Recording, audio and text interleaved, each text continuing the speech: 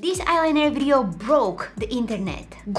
Bye-bye internet. However, it's a big sparkly lie. No matter how bad you want this eyeliner, you can't buy it. Aww. It's not a makeup product. It doesn't exist. Aww. This is just a TikTok filter, my friends, and in fact, anyone can try it out. Yes. My first attempt was a mess. Second attempt, I was going for an eyeliner wing, but something else came out. 53rd try, and I still can't get it right with one stroke. This filter makes everything so magical, but in reality, it's just some white face paint.